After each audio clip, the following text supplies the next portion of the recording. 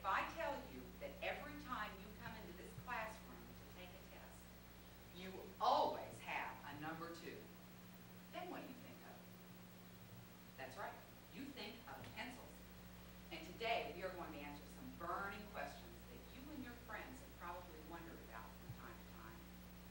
A little pencil trivia. What is that material inside of the pencil that actually does the writing? And how does it get there? How many pencils can we get from one large tree? And do you know how many coats of paint are on your pencils? I personally gleaned these little-known facts from the Americana Encyclopedia, from When Do Fish Sleep by David Feldman, and Making Pencils by Ruth Thompson.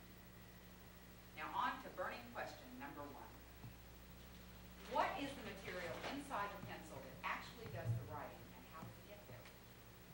Well, we've all heard of lead pencil, but not a single one of us has ever used a lead pencil.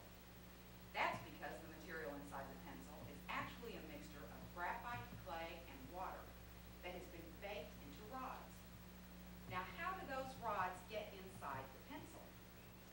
Pencil manufacturers purchase pre-cut slats of wood that are approximately 6 in width. Then each slat is grooved, and inside these grooves are dropped the rods of graphite. Then the second slat is put on top, they are glued together, and left to dry overnight. After that, they are shaped.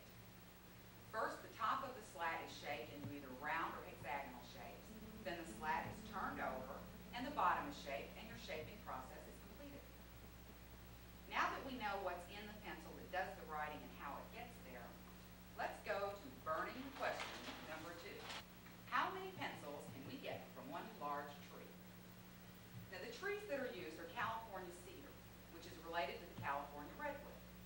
Some of these cedars are 300 years old, 140 feet high, and 5 feet in diameter.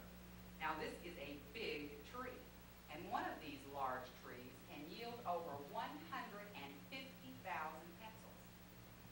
6 billion pencils a year are manufactured throughout the world in 40 different countries. Now, if we take 6 billion pencils divided by one large tree, we get 40,000 trees that are cut down every year to produce pencils for us, which we then proceed to sharpen into nubs. Now, 6 billion pencils is a whole lot of pencils. It's also a whole lot of paint, which brings us to burning question number 3. How many coats of paint go on our pencils? Well, our least expensive pencils have up to 4 coats of paint on them. Our most expensive pencils have 14 coats of paint on them. And what is our favorite color?